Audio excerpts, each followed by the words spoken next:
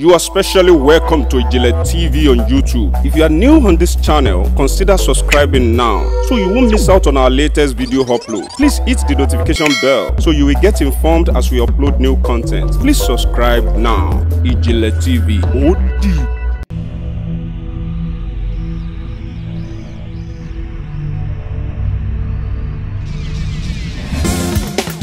I know that many Kimali and on the earth, I shall stand.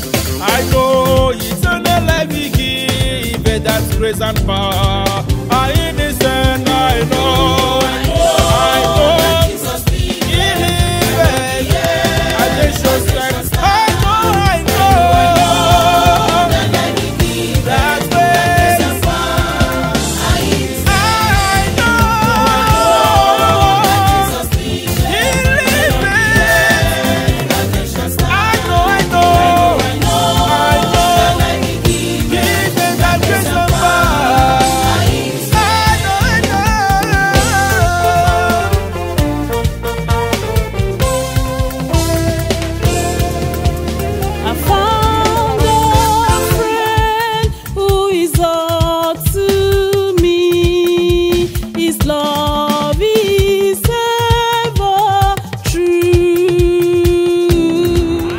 Lord, you are wonderful.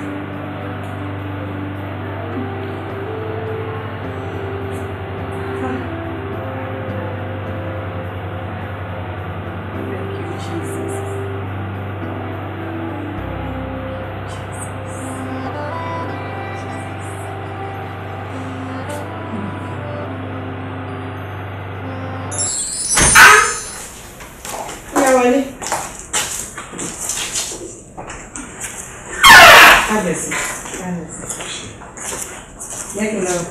Yeah, my parents know.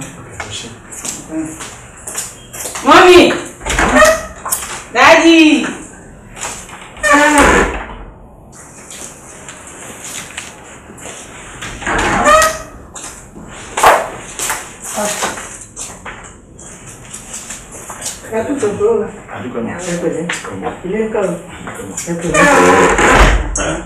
How are you? Hello.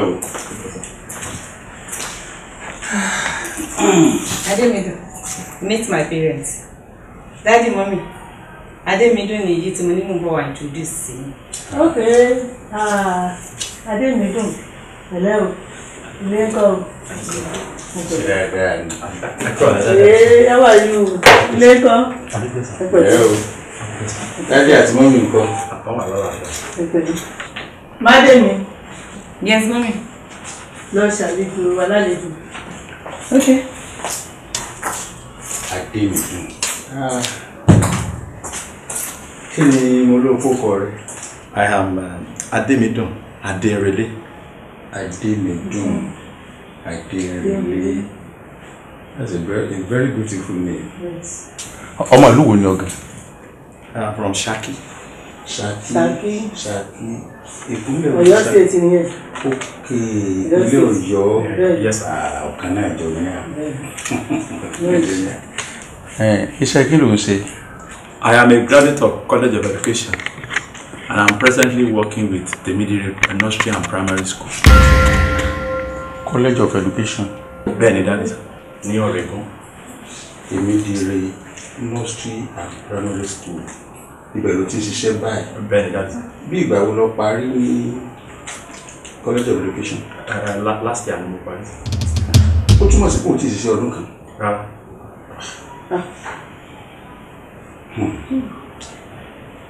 I see you down here, Daddy.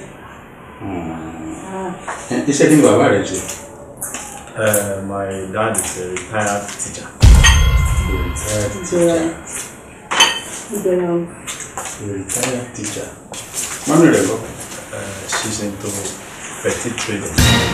Wọ́n ṣòwò ṣẹ́fì nǹkan pawọ́dà níwájú ilé àbí wọ́n ní ṣọ́ọ̀bù síta. Wọ́n ní ṣọ́ọ̀bù kékeré síwájú ilé. Síwájú ilé. Yes. tó túmọ̀ sí pé àdàpè ní petty trade wọ́n ń ṣe wóróbo. Bẹ́ẹ̀ni, dáàdì sà.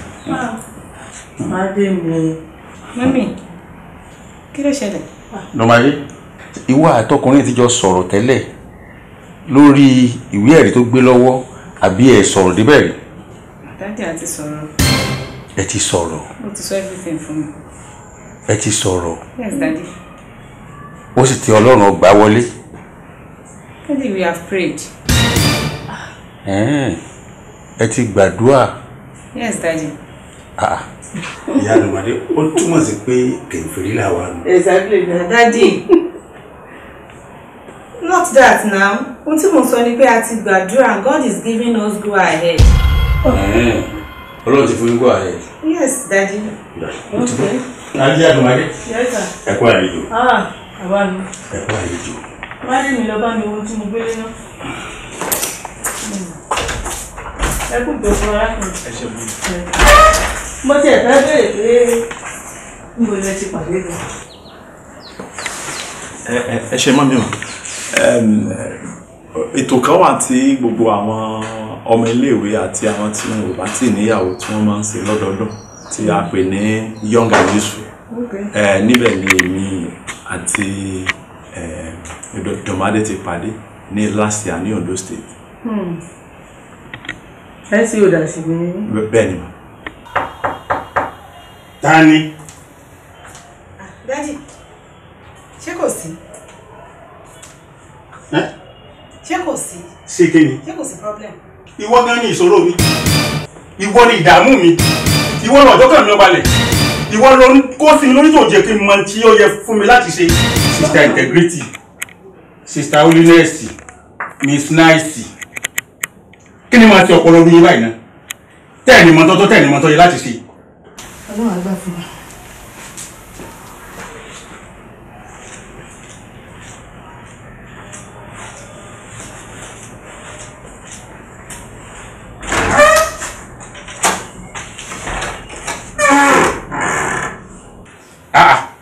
Mo rán nílé ìwé láti primary dé secondary dé university first degree second degree.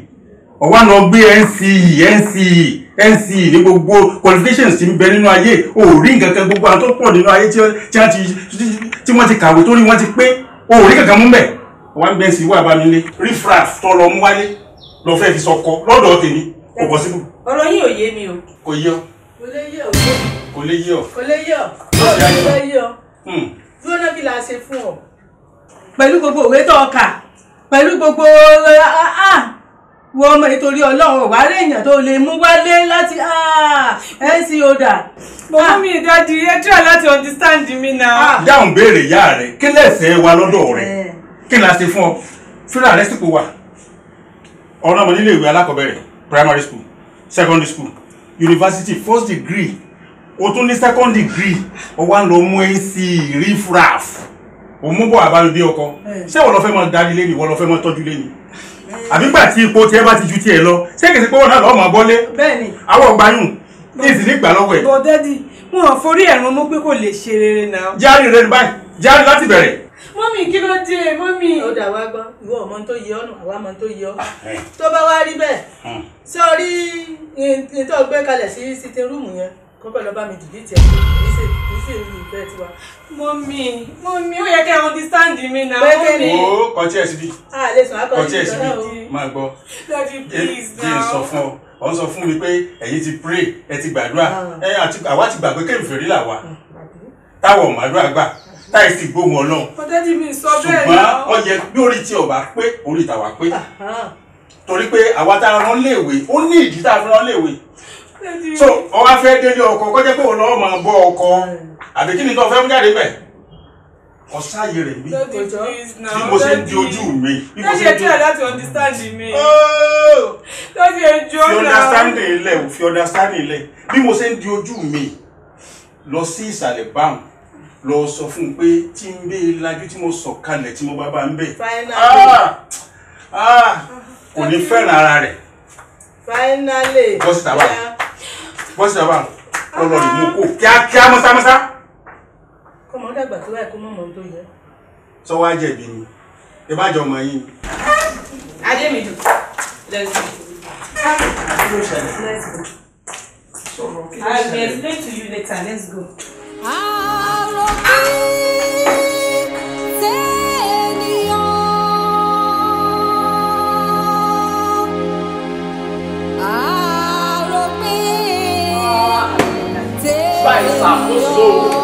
Olúwa dá sọ̀rọ̀ yìí.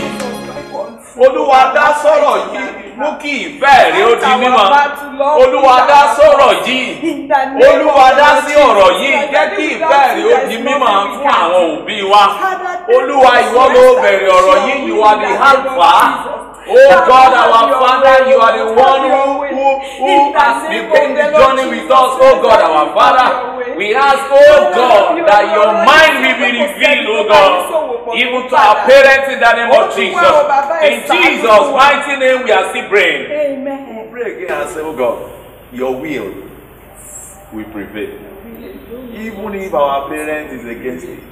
If it is your will, it will definitely come to stay. We ask, we will ask again and say, God, Father, let your will prevail in this matter. Shall we pray again in the name of Jesus? Father, in the name of Jesus, we ask you, oh God, that your will prevail. Oh, we ask, oh God, that Baba, your spirit will convince our parents. Olúwa gbàdúrà pé ọwọ́ rẹ tó ti bẹ̀rẹ̀ pẹ̀lú wa yóò ṣe àṣepé lórí ọ̀rọ̀ yìí. Olúwa jẹ́ kí ìfẹ́ rẹ ó di mímọ́ kódà fún àwọn òbí wa lórí ọ̀rọ̀ yìí. Lọ́nà gbogbo tó ti máa ń bá ní sọ̀rọ̀, Olúwa bá wọn sọ̀rọ̀ kí ìfẹ́ rẹ kó lè fìdí múlẹ̀. In Jesus' mighty name we are still praying. Amen. Is there any other prayer point from us? Bíbélì sọ pé ọkàn ọba àti ìjòyè ọwọ́ Ọlọ́run ló wà. A ó sọ fún Ọlọ́run, Olúwa, ọkàn àwọn òbí wa ọwọ́ rẹ̀ ló wà. Àwa ò fẹ́ jìsò bí àwọn òbí wa. A kàn fẹ́ kí Ọlọ́run fara kó gba ògo kó dá sí ọ̀rọ̀ yìí kó dẹ̀ bá wọn sọ̀rọ̀. Let's begin to pray. In the name of Jesus, Father, oh God, we ask, oh God, again and again, that Father, you will speak your mind to our parents. Father, you will convince them of your will in this our journey. In the name of Jesus. Olúwa ti kálára rẹ lọ́nà gbogbo tó fi máa ń bá àwọn ènìyàn rẹ sọ̀rọ̀. Ó bá àwọn òbí wa sọ̀rọ̀ lórí ọ̀rọ̀ yìí. Ó sì jẹ́ kí ìfẹ́ rẹ fún ayé wa kó di mímọ̀ fún wa. Olúwa lọ́nà tó fi máa ń bá àwọn ènìyàn sọ̀rọ̀. Olúwa bá wọn sọ̀rọ̀. Jẹ́ kí ìfẹ́ rẹ ó di mímọ̀. In Jesus' mighty name we are praying. So let us just continue to pray now and let us share the grace together. May the grace of our Lord Jesus Christ, the love of God, and the sweet fellowship of Holy Spirit be and abide with us now and forever.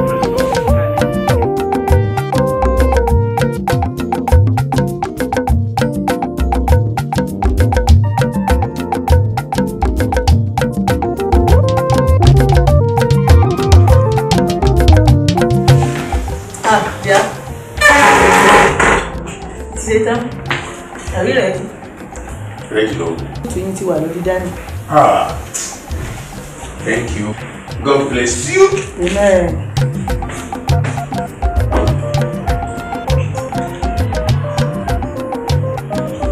Hey, yeah. Yes, sir. Kí ni ọ̀rọ̀ ìgbéyàwó ọmọ ọ̀rẹ́ mi tí tá à ń sọ? Ọmọ ju bí ọ̀sẹ̀ kan sí ti lọ mọ́. No, ló ní kí ẹ rántí sá. Ọ̀sẹ̀ kan ló kù báyìí.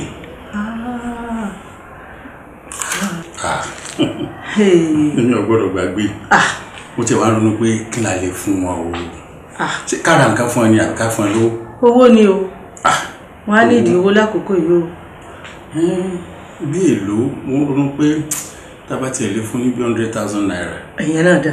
Ṣé kò kéré? Kò kéré. Kò sí pọ̀ jù. Kò pọ̀ jù. Ìyẹn náà dá fún ìpalẹ̀mọ́ kò pọ̀ jù. Kò pọ̀ jù. Kò pọ̀ jù.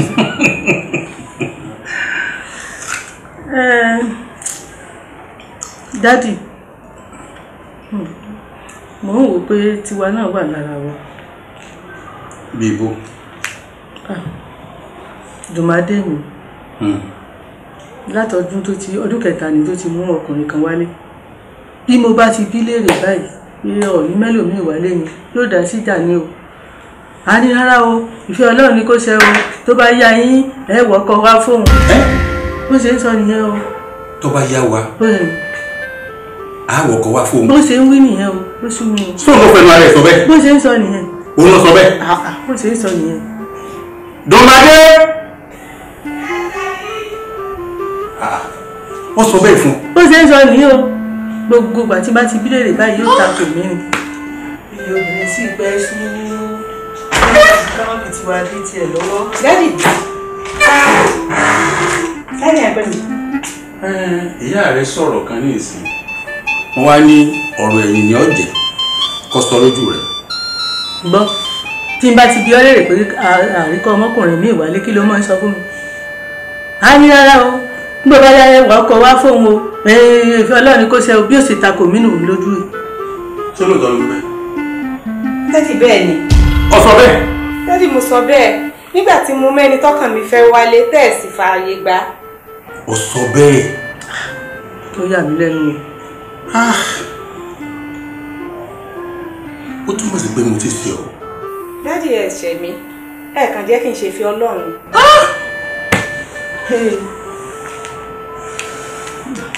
Dùmádé mo ti ṣe ọ́. dádì ẹ̀ ṣẹ̀ mí. jẹ́ kọ́kọ́ sọ pé tó bá jẹ́ pé mo ti ṣe ọ́ nípasẹ̀ bẹ́ẹ̀ dáríjì mi. ṣùgbọ́n táwa ń gbìyànjú láti ṣe ni pé a fẹ́ kó o bọ́ wá. orí tiẹ̀ náà ni. a fẹ́ kó o nù. ẹ̀rù ń bà wá kó o má lọ bọ́ ibi tí ìyá ó ti jí ọ́. àrí rẹ̀ làwa ń sà. bẹ́ẹ̀ni. dádì mo understand and that's why tí mi ṣe bẹ́ẹ̀ ń bí bá yín jà ẹ̀ rí i pé mi ò bá yín jà mo understand. ọ̀dà ó tiẹ̀ dá tó sọkàn rẹ jáde. àbí. bí o bá sọ tí o bá sọ kí ló ń mọ̀. sọ wá ní tó fẹ́ nǹkan àwa náà ti fẹ́ torí pé àwa náà gbàdúrà ti ní ìmọ̀lára rẹ̀ pé ó gbọ́dọ̀ jẹ́ pé ẹni tó lọ yàn fún ọ lọ́ọ̀rì ẹjọ́ sọ̀rọ̀ ẹ wá fún alábọ̀ ìgbàjẹ́ bá fèsì. Daddy! That's my daddy! Mommy! Thank you! No, thank you! Má pè. Okay, daddy. Okay, daddy, má pè, má lọ pè sí. ó tiẹ̀ wá láti mọ̀ ní ìwà máa lọ́jọ́ àbí o.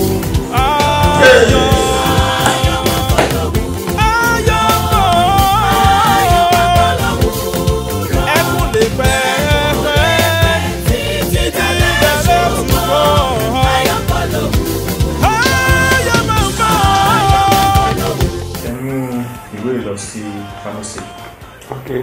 Wọ́n á fún yín láwọn òògùn tó wà bẹ́ẹ̀. Ẹni tó bá tóbi ní 4 days time kẹ́ ẹ̀ padà wá. Àwọn àtún access condition yìí. Ọ̀dà sọ.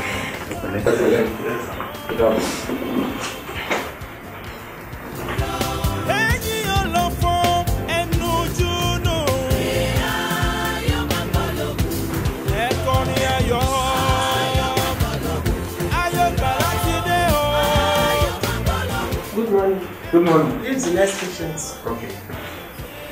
Actually, that way the next patient.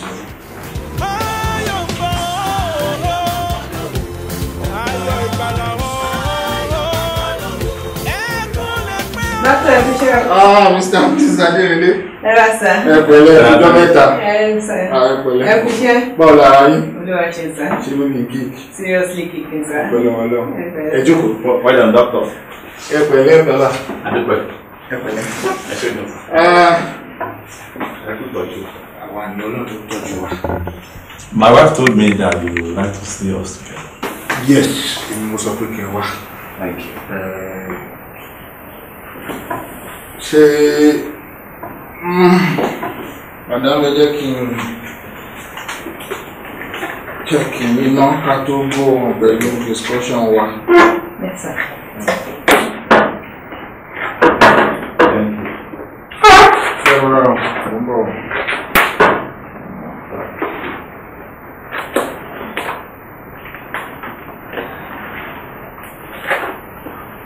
Farabalẹ̀. Ṣé gbọ́? Yes, sir.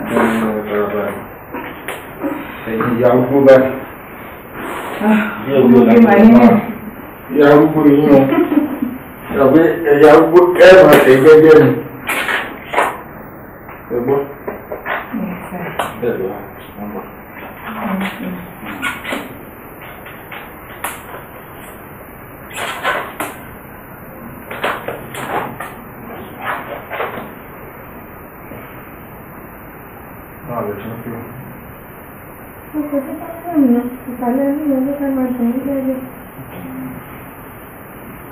Ibi àbí? Yeah. Ó normal.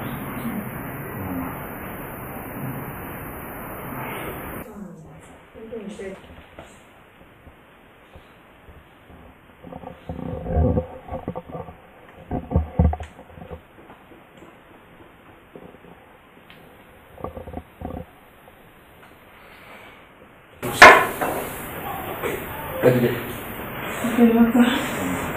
Yeah, very fine. You and the baby. Okay. Doing very well. Thanks, sir. Very well. Sorry.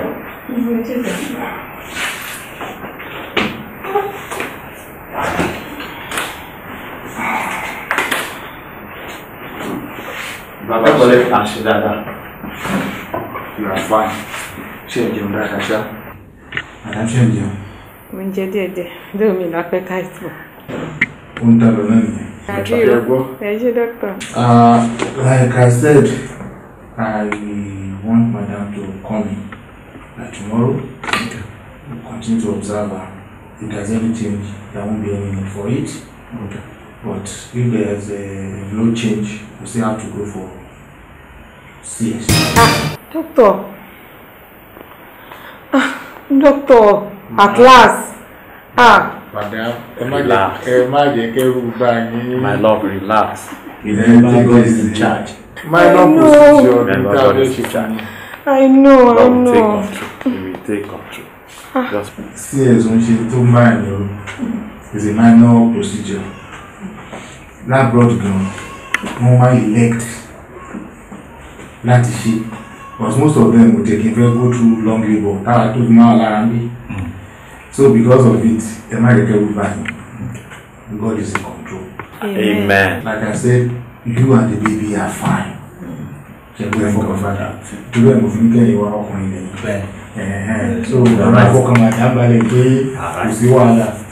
going to big preparations like we said. I'm going to change for it. Go to the joint. But after I go to the joint, I should make a preparation. You can't come out without later. God will take control. I need like to make our preparation concealer. Okay, since we'll be reporting at the hospital tomorrow, Yes.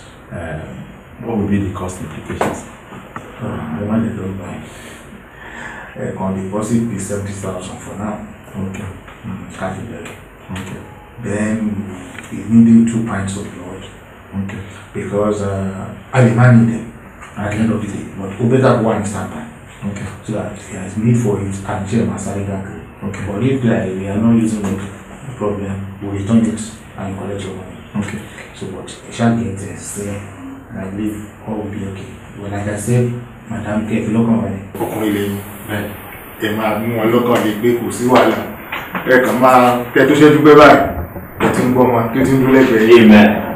Amen. Is well. Amen. Thank you, doctor. By God grace will be here tomorrow. Mama expecting. I'm not.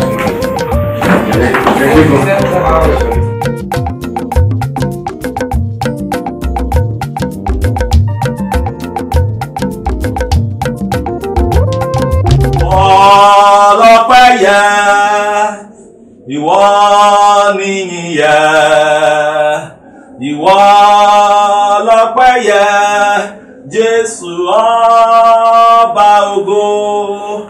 Ọlọ́run ìbẹ̀rẹ̀, Ọlọ́run àárín gbùngbùn, a dá ògo padà sọ́dọ̀ rẹ pé nígbà tá ó bẹ̀rẹ̀ ìrìn àjò yìí a fi ohun gbogbo lé ọ lọ́wọ́.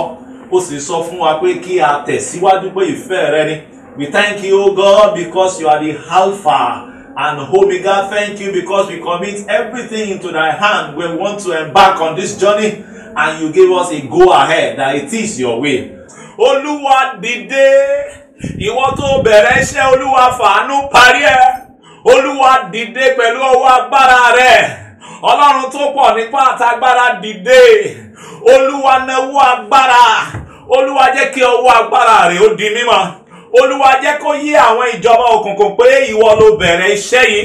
Olúwa lórí ọ̀rọ̀ yìí má sì jẹ́ kí Sátánì ó gbògo. A kọ nínú ọ̀rọ̀ rẹ nínú ìwé Genesis orí 1 ẹsẹ̀ 3 bẹ́ẹ̀ni pé Olúwa wípé kí ìmọ́lẹ̀ kí ó wà. Ìmọ́lẹ̀ sì wà. Bẹ́ẹ̀ gẹ́gẹ́ a kọ nínú ìwé Jòhánù orí 1 ẹsẹ̀ 5 pé ìmọ́lẹ̀ náà sì mọ́lẹ̀ nínú òkùnkùn. Òkùnkùn kò sì lè borí rẹ̀. Olúwa nítorí ọ̀rọ̀ rẹ, nítorí agbára ọ̀rọ̀ rẹ, Olúwa mo gbàdúrà pé kí ìmọ́lẹ̀ rẹ kó tàn sí ìránṣẹ́ yìí àti ẹrù ògo tó ti tàn fún wa bí wọ́n ti ń lọ nínú ìlàkọjá eléyìí tí yóò wáyé lọ́la yìí, pé kí ìmọ́lẹ̀ ọ̀rọ̀ rẹ kó tàn sí wọn, kí ìjọba òkùnkùn kó má ṣe lè borí ìránṣẹ́ yìí àtọmọ inú wọn. Olúwa dákun tàn ìmọ́lẹ̀ rẹ sí wọn, Olúwa tàn mọ́lẹ̀, Olúwa tàn ìmọ́lẹ̀, Olúwa jẹ́ kí ojú ó ti òkùnkùn, ìmọ́lẹ̀ tí òkùnkùn ò lè borí, Olúwa jẹ́ kó tàn sí ìránṣẹ́ yìí, Olúwa jẹ́ kó tàn sí ìránṣẹ́ yìí. Arise, O God, let thy enemies be scattered. Arise, O God, let thy enemies be scattered. Arise, O God, let thy enemies be scattered. Oh Lord, my God, arise.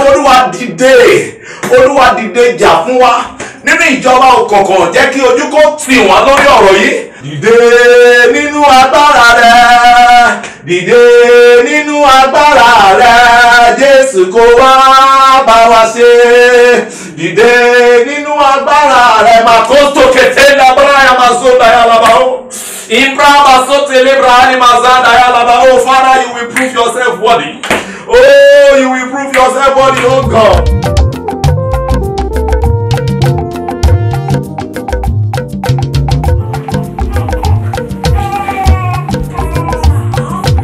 How you feeling now? I feel better. Thank God. You need one thing now. But ebi ń pa mí ṣá. Ẹni lè jẹun báyìí. Wọ́n sọ̀rọ̀ àwọn ọ̀gá tó bá ti dọ́dọ̀ yìí wá sọ ọ̀kan tẹ máa jẹ fún mi. And that is the spirit. How will soon be over. Ẹ ṣe gan mama náà. Tí bá ti wá lálẹ́, wá ti tọ́kì. Ẹ ṣe. Ìgbà wo lẹ máa decide wa? Láìpẹ́ yìí. Madam, ojú ti ń kan yín. Ojú ti ń kan mi o. Ti sún ẹ̀.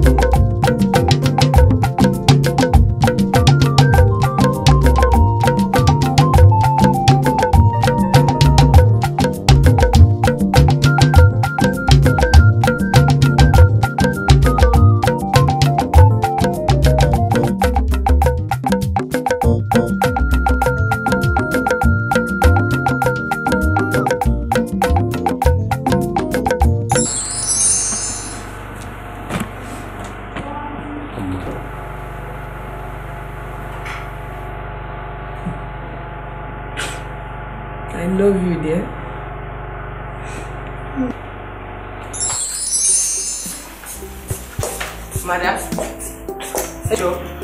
ṣé mo lè tètè rí doctor? Sincerely, ó níbi kan láti lọ. Ẹni sùúrù.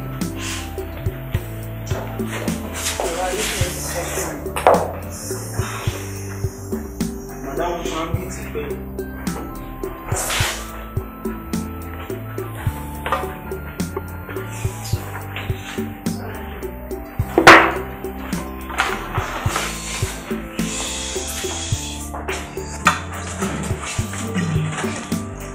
Ẹ jọ̀ọ́ mo ní láti rí doctor. Sorry, Mr. Adelele. Yes, ma ko te rí doctor, ẹ má bínú. Ẹ ṣàlejò bí now. Ẹ ṣe matron. Àwa tá jálejò la lè gbé ká tó rí doctor. Ẹ má bínú mà. Ó ṣe àwájọ kí ni orúkọ hospital. Àmì o. Madam. Doctor. Mo ti sọ fún mi. Kò sí problem.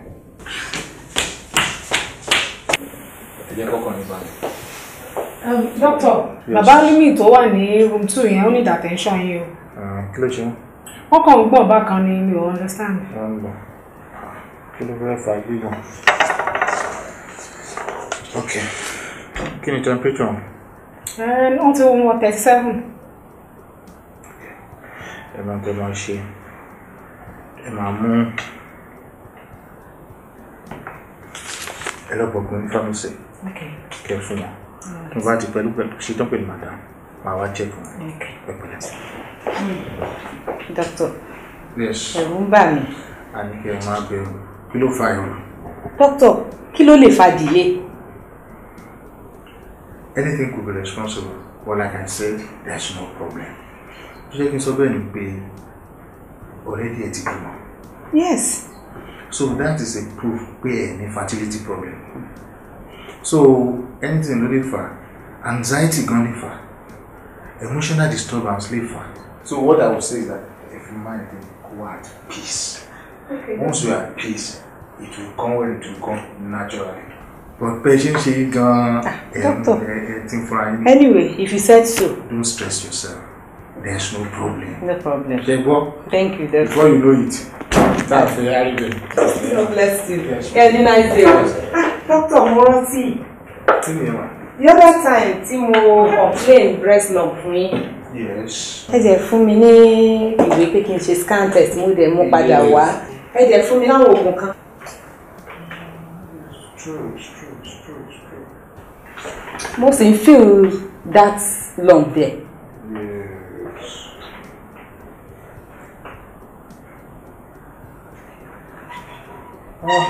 It's true. From the previous scan test sheet, yes, there seems to be a breast mass in your right breast, the surrounding tissue. Okay. And I believe we should do another test for mammography. Okay. Before we even start anything at all, we'll be able to review it and know what to do. Okay. So, my phone,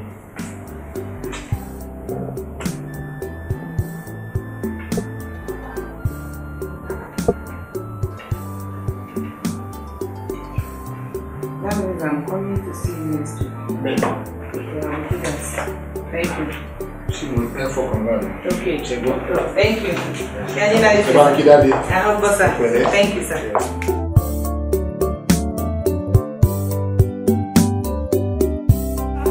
Ìpọ́njú ayé lè pọ̀, ìdààmú ayé lè pọ̀, mo ní síbẹ̀ Ọlọ́run mi dára. Oh Father, you are good. Daddy, I'm alive today is by your mercy. Bàbá yìí lẹ́yìn òkúta ìbòjú kúrò, Lord, I come unto you. Your word says by your stripe I'm made whole. Baba, Lord, I lift up this result of the cancer into your care. Daddy, your word says no weapon formed against me will prosper. Daddy, I decree, I declare every weapon of cancer, Daddy, let them be destroyed. In the name of the Lord Jesus Christ, Daddy, I surrender everything unto you. Take control. Lord, take control. Daddy, take control. Lord, take control. Father, by your stripe I'm made whole. Ẹ̀yin lè yí òkúta ibojì Jésù kúrò, bàbá gbogbo òkúta káńsà nínú ayé mi, Lord, ẹ bá mi yí kúrò. Bàbá bá mi yí kúrò, this is not my portion, Lord, take control. Father, have your way in the name of Jesus. Daddy, have your way. Baba, have your way. I have no power of my own, Lord. I have no power of my own, Lord Jesus. I have no power of my own, Lord. Help me. No, Father, I have no power of my own. I have no power of my own, Lord. I have no power of my own, Lord. Help me, Holy Spirit. Help me for you, Lord. Help me for you, Daddy. Help me. Daddy, help me. Help me. Daddy, help me. Help me, Lord. Baba, I come before you. I have no power of my own. Daddy, help me. Help me. I'm helpless. I need you. ML? ML, are you there? ML! Wọ́n lọ bọ́ra sílẹ̀ tẹ́.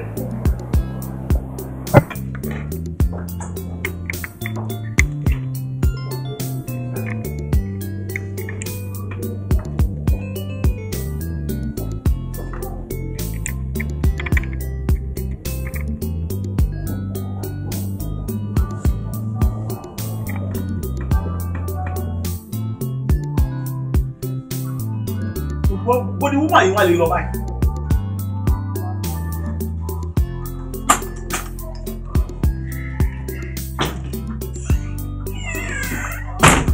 Sorry. Don't worry.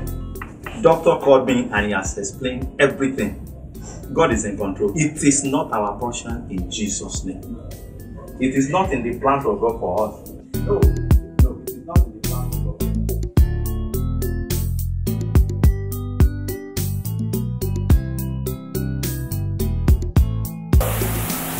Like I was saying, Mr. Ade already, you just need to reassure your wife that there is no cause for alarm. Yes, because in the present situation, thank God we are able to diagnose earlier her situation, because presently she's on stage 2, and which is still manageable. Presently, what she just needs to do is that she needs to submit herself for treatment, and along the line, you can commence chemotherapy. Although the nurses are on strike presently, but there's an assurance that all will be well. However, along the line, there may be need for us to have a complete mastectomy, and also there will be a complete removal of the malignant cells and the other surrounding tissues. Doctor. Yes, madam. If I may understand you, are you saying you are cutting off my breast? No, madam. We are not breast cutters here. See, there are cases that are worse than breast cancer that we are talking about here. You just have to calm down and pray along the line. I believe the Lord will see you through. I want to thank you very much, doctor. I want to thank you for your concern. You don't have to thank me. After all, it's my duty and I'm only doing my job. You're welcome. There is a well of water nearby. Open your eyes to see and fill your cup. When all seems lost, God is always at hand. Water of miracle He makes available.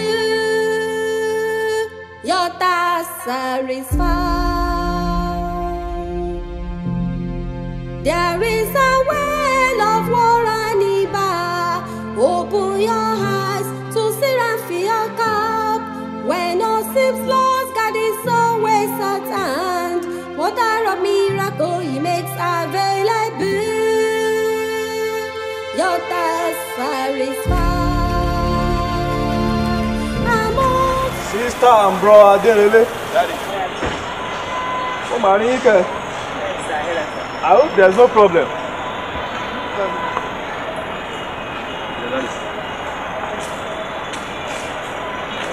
You're welcome. We came to see you for an important issue.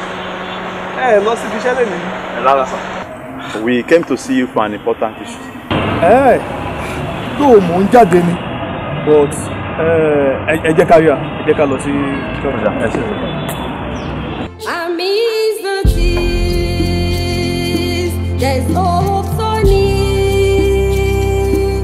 Looking unto Jesus, hope is not lost. Amidst the tears, there's hope so near. Looking unto Jesus, hope is not lost. Amongst the fears, hope is. Bóyá káàtì ẹ̀ má tún lọ sí ọ́fíìsì mọ́. Ẹ jẹ́ ká sọ̀rọ̀ bí báyìí.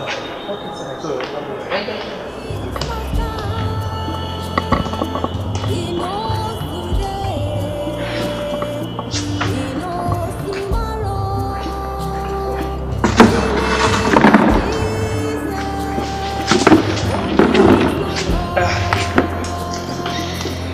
So, bro and Sister Derele, what may I do for you? Daddy, another problem.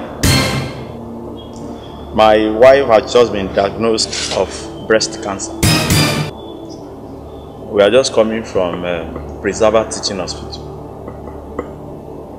It all started with breast lump.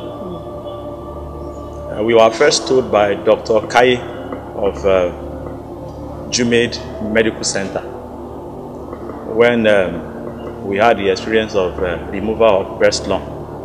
He was the one that referred us to Preserver Teaching Hospital for histology. You mean you are referred to Teaching Hospital from iJINLEtv Medical Center? Yes, sir. Yes. Dr. Kai of iJINLEtv Medical Center gave us letter to take to Preserver Teaching Hospital.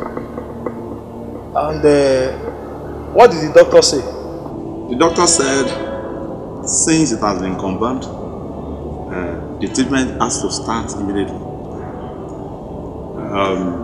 The nurses were on strike, but the doctor said the chemotherapy has to start immediately. So the treatment must start next week. It is well. It is well, Daddy. It is well. You know why I kept quiet? There is a sister in this church. She told me what she passed through in the hand of cancer 3 years ago. But today, if you are not told, you won't know that that sister has passed through such. Because she is now perfectly okay. My sister, you know the promise of God for you in Isaiah 43 verse 2 is that when you pass through water, He will be there with you, and He will not allow even river to take you away. Amen.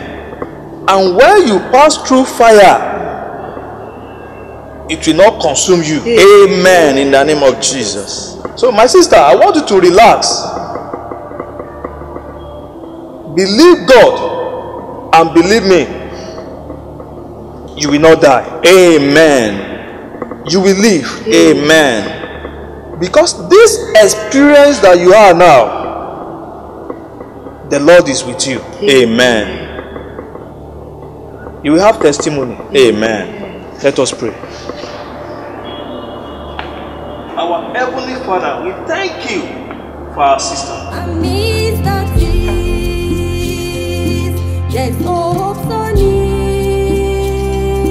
Looking unto Jesus, hope is not lost.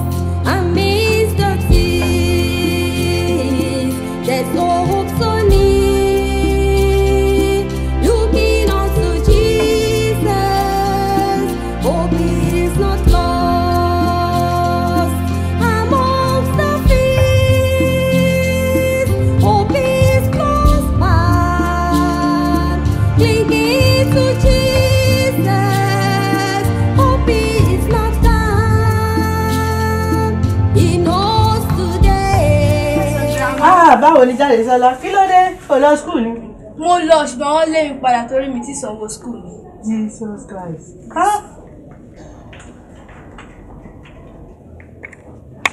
Àmì. Adé mi. Pẹ̀lẹ́. Kí ló ṣe ọ́ ní gbogbo ọwọ́ báyìí? Gbogbo orí? Ẹlẹ́dàá mi. Kí ló ṣẹlẹ̀? Mami ló ti ṣú mi, kí mo yìí ti ṣú mi. Mi ò rò pé màá lè gbà mọ́, ó ti ṣú mi. Kò ṣeé ṣe ni bá gbà fún ọ. Tí bá ti ṣe lọ́sẹ̀ yìí sí, in the next 3 weeks mi ní tí recover tán tí mi ò tó fi pé. Ó ti ṣú mi mami, ó ti ṣú mi. Mami ó ti ṣú mi. Inú rẹ̀ náà ni ẹ lé ọmọ mi fọwọ́ school yẹn. Ó ní kú ní gbogbo eléyìí. Ó ní kú. Bíbélì ní wípé áńgẹ́lì Olúwa rọ̀gbà láwọn tó bẹ̀rù rẹ̀ ká. Nítorí náà, ó ní kú bàdé mi, ó ní kú. Áńgẹ́lì Olúwa rọ̀gbà láwọn tó bẹ̀rù rẹ̀ ká. Obìnrin kan ọkùnrin kan tí wọ́n lè tí ọdún mẹ́sàn-án. Láti ti àjọ ọjọ́ torí Jésù ó gba ìtúsílẹ̀ lónìí, ó ti gba ìtúsílẹ̀. Lórúkọ Jésù bàdé mi, ò ní kú. Jésù wà lórí ìtẹ́lẹ̀. Grandma, I have some. Báwo ni? Pẹ̀lẹ́ o ṣé o, o kú ìtọ́jú ìyàwó ẹ̀, mo dúpẹ́ o, yóò dára fún ọ. Iye lórúkọ Jésù. Olúwa fún mi.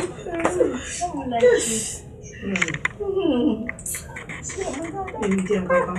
Ọkọ, kò látàárọ̀ nínú tí ìmọ̀ yẹn. But you have to take something. Appetite. I know it. Just making anything, salad, pepper soup, I'm preparing anything for you. Don't worry. Okay, let me prepare pepper soup for you. That will boost appetite. I'll be back. Ṣé ọmọ dáadáa, ṣé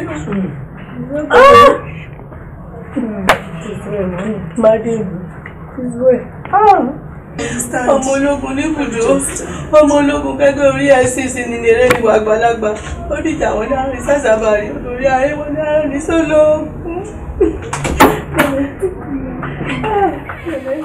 Màmá. Báwo ni? Kí ọmọ pẹ́ wà ráǹdì. Mo wà ráǹdì. Mo lọ kí nébọ̀ wà lókè tí ìyàwó ẹ̀ ṣẹ̀ṣẹ̀ bí. Ókè, ó dáa bẹ́ẹ̀ kú oríire náà. Ayọ̀ náà kárí. Ṣé mo dúpẹ́ kú ìtọ́jú ìyàwó ẹ o. My baby, my love, you look sweet. Stop flattering me. Ṣé mo dúpẹ́? I know I'm not more beautiful. Stop flattering me. See, beauty is in the eyes of the beholder. To me, you are the most beautiful creature before, now and forever. O ṣé o mo dúpẹ́ Ọlọ́run àtọ́jú ìwọ náà, o ṣé mo dúpẹ́ gan, o ṣé. Mama. O ṣé o. Mama. Ọmọ ni o ṣé. Why are you thanking me? Mo gbọ́dọ̀ kí ọ ni, ọmọ ni ọ. Mo gbọ́dọ̀ kí ọ ni. I love you. Èèyàn ni ọ. O ṣé. O ṣé mo dúpẹ́ o. O ṣé gan ni. O ṣé gan ni, mo mọ rírì rẹ o. Mo dúpẹ́ o. I'm coming, Mama. Èèyàn rèé, o ṣé. Mo dúpẹ́. O ṣé o.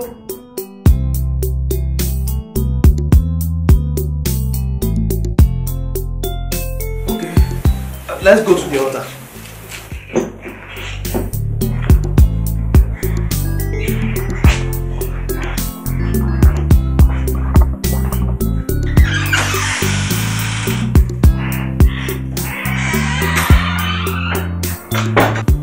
Olúwa Ọlọ́run alààyè. Have your way, Lord. Have your way.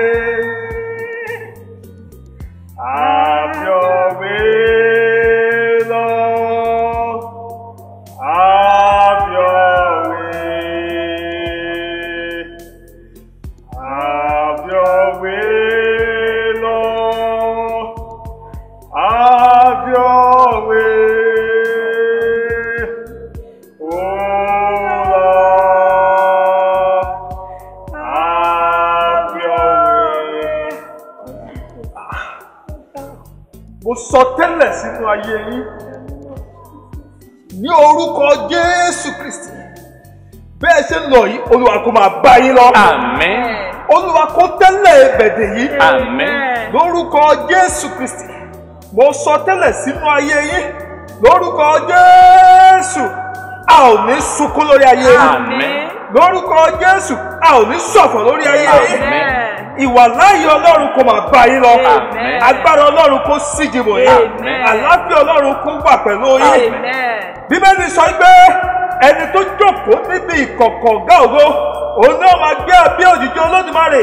Èmi ò wí fún Ọlọ́run mi pé ìwọ ní ààbò àti òdì mi. Lórúkọ Jésù Kristi, Ọlọ́run kó jẹ́ ààbò yín. Lórúkọ Jésù, Ọlọ́run kó jẹ́ òdì yín. Mo sọ tẹ́lẹ̀ sínú ìdílé yín. Òṣè ó parí nù ìdílé yín. Gbogbo àlàkọjá èyí tí máa ń múni sunkún. Lórúkọ Jésù lórí ilé yìí, ọ̀yà ó dópin. Lórúkọ Jésù ó dópin. Mo sọ tẹ́lẹ̀ gbogbo àlàkọjá èyí tí ń múni yọ̀, èyí tí ń múni jó. Lórúkọ Jésù Kristi, ìṣẹ̀lẹ̀ ìyanu ayọ̀ kó bẹ̀rẹ̀ sí ní ṣẹ̀ nínú ilé yìí. Lórúkọ Jésù kó bẹ̀rẹ̀ sí ní ṣẹ̀ nínú ilé yìí. Sister, I pray for you. You will not die. Amen. You will live. Amen. And you will give testimony. Amen. So shall it be in Jesus' mighty name we are praying. Amen.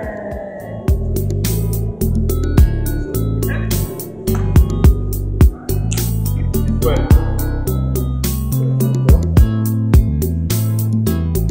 The Lord will go before you. He lift up. He can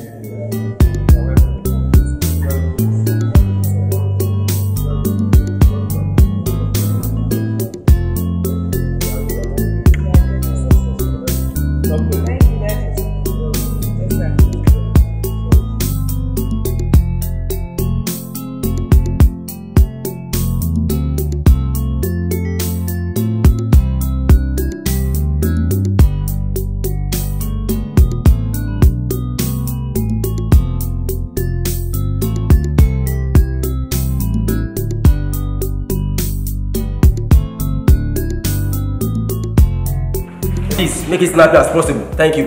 Move on in, move on in. Don't worry, ma. She'll be fine. She'll be fine, ma. Ẹni kì í ní sùúrù. Ẹ jẹ́ gbà mí, ẹ ṣàánú mi. Ẹ ṣàánú mi, ìrètí aláìnírètí. So, where's the husband? Àwọn dókítà náà sọ pé kán lọ rògùn wá. Wọ́n ní kó lọ rògùn wá. Oh, please get him now, get him now, get him now, please get him now. So, please you do get the husband. Come in. Lè tẹ̀lé wa wọ́n nígbà ìṣẹ̀gbọ́. Ẹni sùúrù, ó máa wà ó kẹ̀ṣẹ̀ gbọ́. Ọlọ́run mi ò, ìrètí aláìnírètí.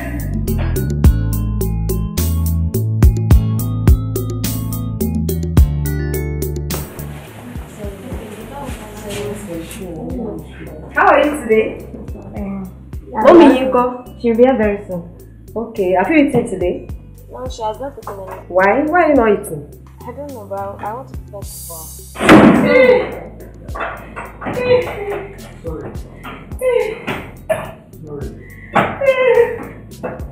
No.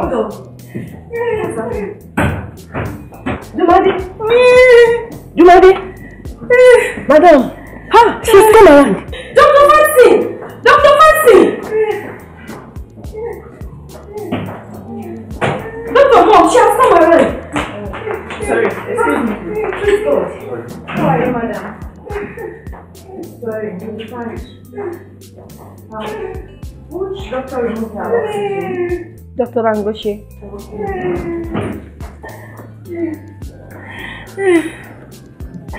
Okay, she's fine. Her drain has been removed? Yes. Who removed that drain? The matron on the team in the morning period told me they did in the morning, earlier in the day. Okay, don't worry, ma. You'll be fine. Welcome back. Dr. Tolu. Yes, ma'am. Let's prescribe analgesic for her. Okay, no problem. Sorry, madam. Sorry.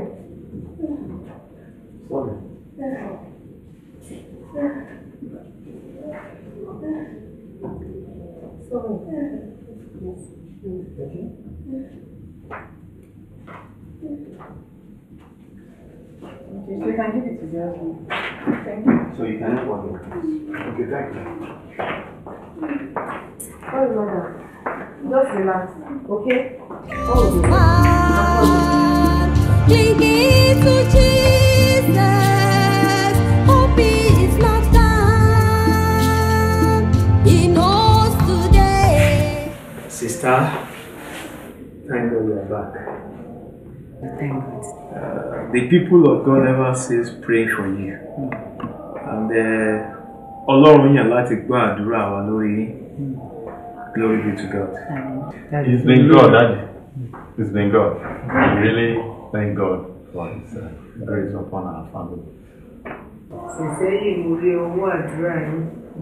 I really appreciate iṣẹ́ Ọlọ́run nínú ayé wa. Ẹ ṣé gan sir. Thank you, sir.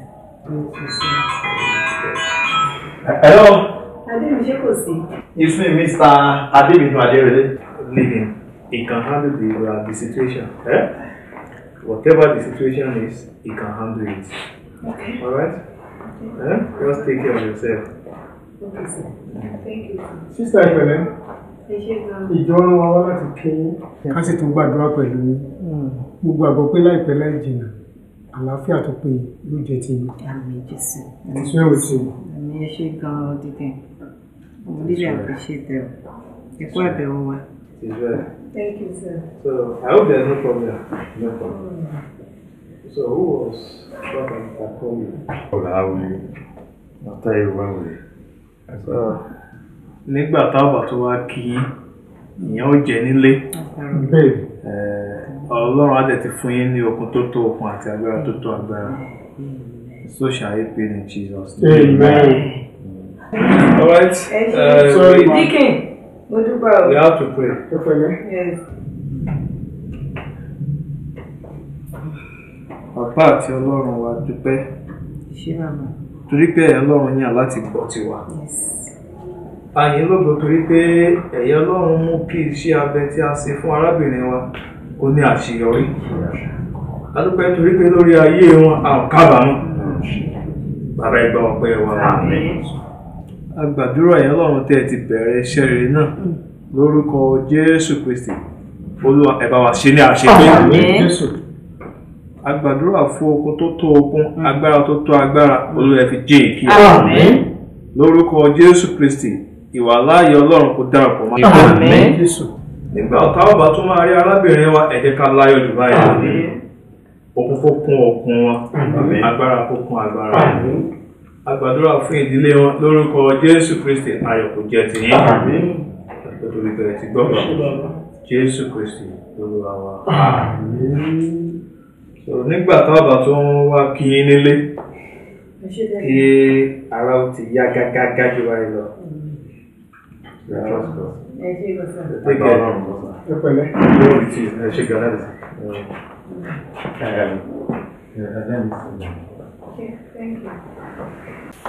Sir, it was my daughter's school that called to inform me that my daughter has been sent out of school because of her inability to pay her school fees.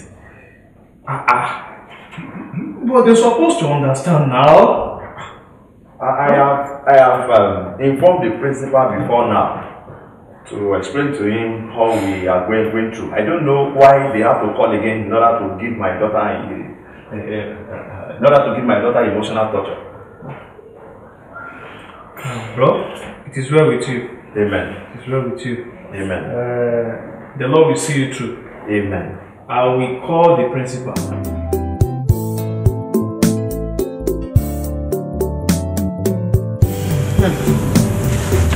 I'm getting fed up with this girl. Sincerely, There I can understand.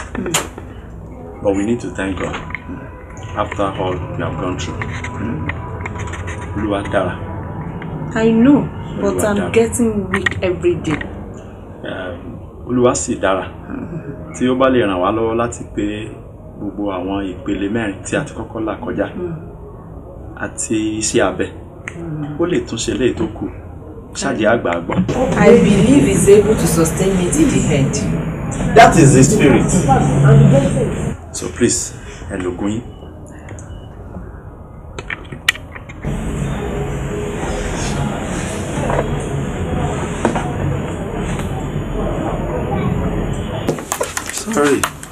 Sorry. Fẹ́mi Ṣọlá. Sir. Please bring a bowl for me. Sorry. Sorry, my dear. Yeah, thank you.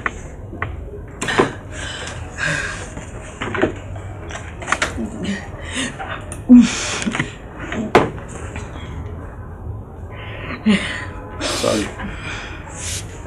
Maybe you just lay down a little. So that if you are calm, so you can take another dose. Clinging to Jesus, hope is not gone. He knows today, He knows tomorrow. Leaning on Jesus, hope is not lost. Amongst the feast, hope is prospered. Clinging to Jesus, hope is not gone. He knows today. Auntie, what are you doing? Just the one song. Just watching the movie. And what is the title? Is that the dream? Auntie, I had a terrible dream about my mother. Though I have prayed with it to some of my friends, but I want us to pray together. Daddy, you have to keep calm, okay? Yes. Nothing will happen to your mom. Your mom will not die in Jesus' name. You see, the Lord's promise is assuring for our life. In Isaiah chapter 49, verse 25 and 26, the Lord promised to fight our battles for us. He promised to give us victory. And also, in Isaiah chapter 54, verse 17, the word of the Lord says, no evil turned against us will succeed. And the Lord will silence every voice that rises against us in judgment. So, Jade, you have to keep calm. You don't need to be afraid. Nothing will happen to your mom. Yes. In Jesus' name, amen. Our righteous Father, we thank you for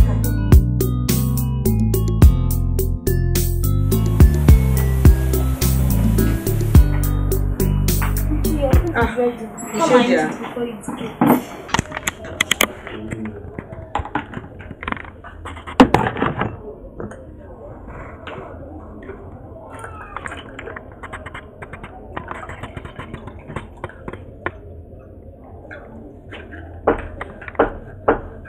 Yes, who is that? Good evening. I'm coming. Good evening. Good evening. Please, is Sister Dumade around? Yes, she's around. You are welcome. Good evening, ma. Brother mi, mo máa rí yín. Sister Fiye. Yes, ma. Ẹ máa ṣe gan. Yes, ma. Ẹ kú àbẹ̀wò mi o. Yes, ma. I'm grateful, ẹ ṣe gan. Inú mi dùn láti rí yín. Bẹ́ẹ̀ni, lọ́dọ̀ tí wọ́n lọ. Sister Domade. Sister Fiye. Ẹ pẹ̀lẹ́ ma. Báwo wà lára yín báyìí ma? Mo ti fi bẹ̀tẹ̀ dáadáa. Adúpẹ́. Thank God. That's it. Thank you. Sister Fiye, ẹ fọ́ ni o. Ẹ bá àmọ̀là níwájú èèyàn, ẹ tún ní báwo lára wọn ṣe. Ẹ̀kọ́ ń wọlé ìwé ń jáde, ẹ ní báwo lára bàbá. The body don dey kampe. Or make I come help you.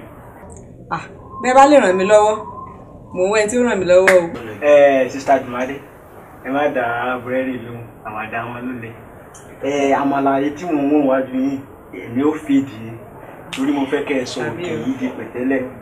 Ta ni wọ́n òkè níwájú Sister Dumade. Ó di pẹ̀tẹ́lẹ̀. Má jẹ́. Sincerely, mo specifically request pé kán bá mi prepare rẹ̀. And I will definitely use it. I'm getting better. Ṣé ẹni bá ti ẹ̀ṣẹ̀ báyìí, in fact, inú wa dùn gan o. Àmọ́ kí ni wọ́n bá tún lè dòde lẹ̀? Àmọ́ láyò ẹ máa jẹ́ tán lójú wa. Ẹ jẹ́ kí n bá yín gbé dáadáa. Ẹ pẹ̀lẹ́ mà.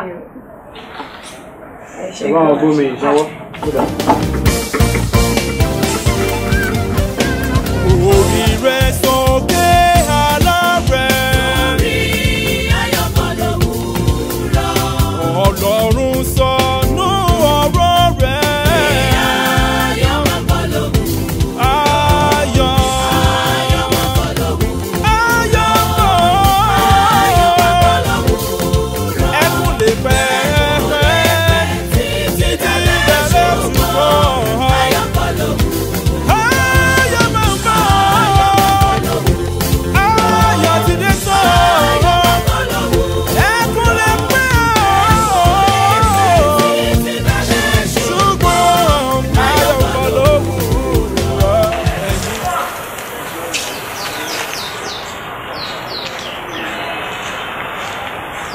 just make sure that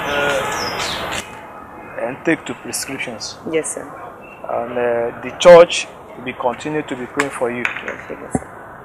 Mo nígbàgbọ́ pé Ọlọ́run tó ti bẹ̀rẹ̀ iṣẹ́ yẹn á parí ẹ̀. Amen. It is well. Ẹ ṣé gan. Ẹ dẹ̀ bá dúpẹ́ lọ́wọ́ ìjọ Ọlọ́run. Ẹ ṣé wọ́n ṣe ọjọ́ gan.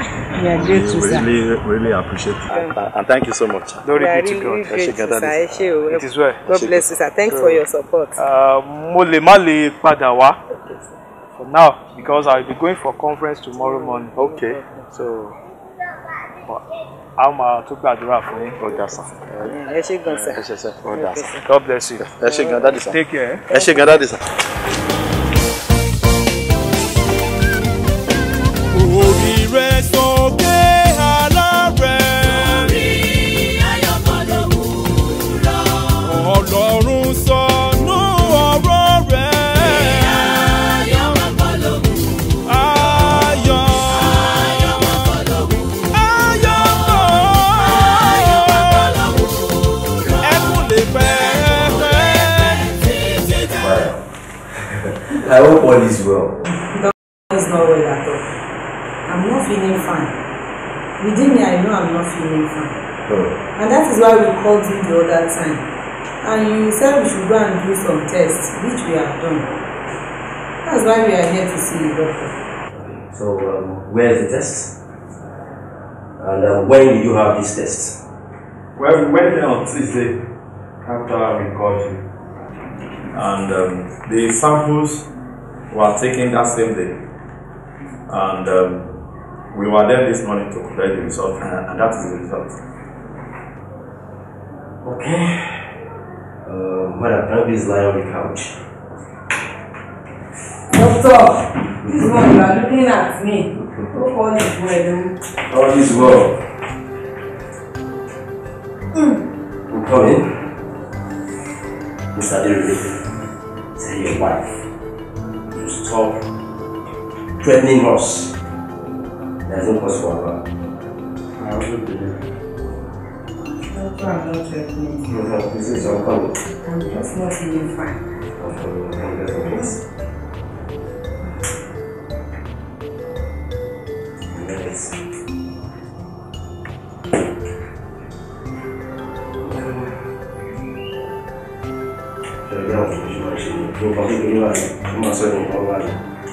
Come in.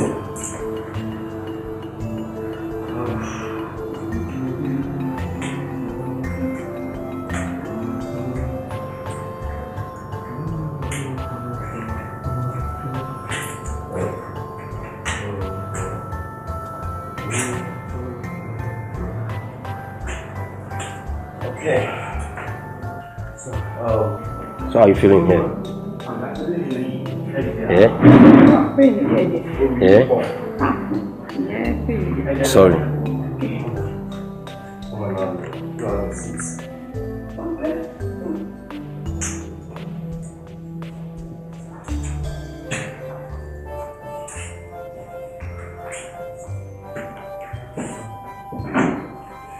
Sorry, madam. Is that ready? How long have you been taking tamoxifen? 3 years plus now, doctor. 3 years plus, yeah. And when last did you see your monthly flow after chemo? I saw it 2 months ago, but it's just once, and since then I've not seen it again. Well, Mr. Enure, according to the results I have in my hand now, it shows that your wife is 8 weeks pregnant. No, doctor, how possible is that? She has not been menstruating since she started chemotherapy. Well, medically, I'm short of words too. And there will be need for us to further probably go for our test to affirm that. Doctor, hope there is no miss of somewhere. Because of this result you are holding, I'm not sure it's mine. There is no miss of actually, madam. But there is the need for you to go for further investigation. There is need for you to go for further investigation, and we'll keep you on. Go for this test. Now, if peradventure the test shows that it's the same, then we have to stop the use of tamoxifen, please. Doctor? Yes. Hope there won't be any problem if I stop using tamoxifen. By the time you come back next week, the test will show that then there will be need for you to stop. Then we place you under observation. Then that we keep observing you till delivery.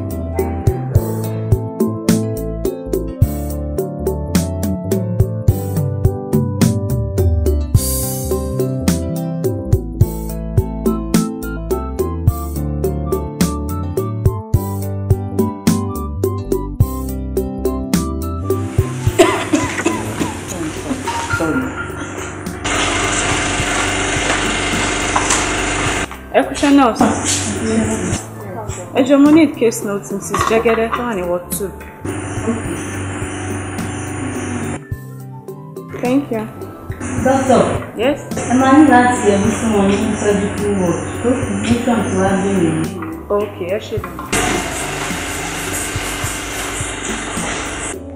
Nurse, ẹjọ́ ta ló máa dá wa nú àrọ̀mọ̀ yìí gbóná. Ara ẹ̀ ń gbóná gan látàárọ̀. Ẹjọ́ ìgbà wọn náà máa àtẹ́yìn sẹ́mi láti ìgbà tí mo ti jókòó. Ìgbà náà máa dá mi lónìí. Apá irun mi. Tẹ́bá ti wá sí síníkẹ̀ ní láti kọ́ ní. Ẹ sábà mi ṣe. Ẹ má fara balẹ̀. 190/80, 180/30. Wọ́n lè láti gbé wọn admit wọn lọ fún.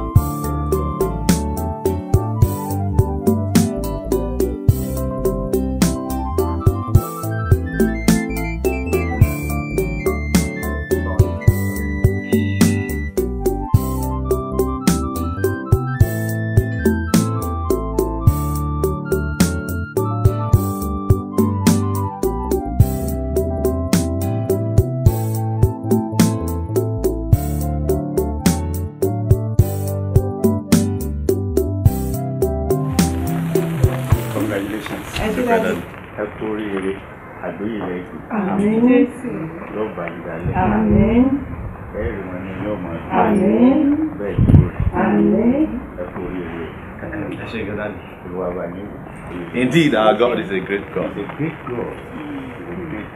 He never leaves his own people in the midst of tears. Sure. At the end, just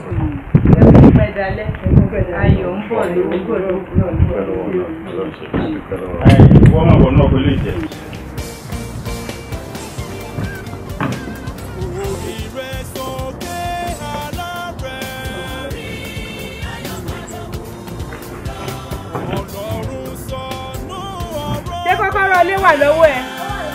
Ókè, torí tẹ́ bá ṣáájú wa délé ni o.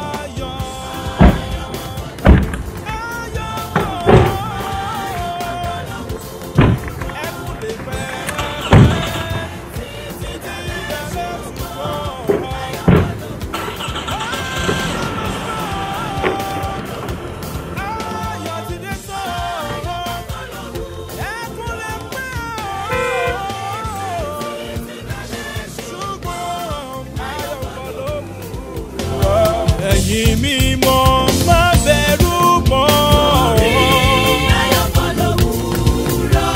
Ẹ̀yin ọlọ́fọ́ ẹnu júnú. My sustainer, the pillar that holds my life, my healer. I give you thanks. You are a great God. In the midst of tears, Lord, you surface. And you turn my sorrow to joy. You are a great God. My people, is there any challenges of life that is facing you? What type of problem are you facing at a time like this? If God can save my life, my able God is there to save you. Is it fibroids, childlessness, or even cancer, high blood pressure, any kind of challenges? My Lord is there to answer you. In the midst of tears, the living God surfaces and turns my sorrow to joy. He can do your own too. He can. Joy cometh in the morning. Joy cometh in the morning. Weeping may endure for a night, but joy cometh in the morning. In the midst of tears, joy comes. Here am I today. Myself, my husband, and my children. Oh, you are a great God. If God can save my life, He can do yours too.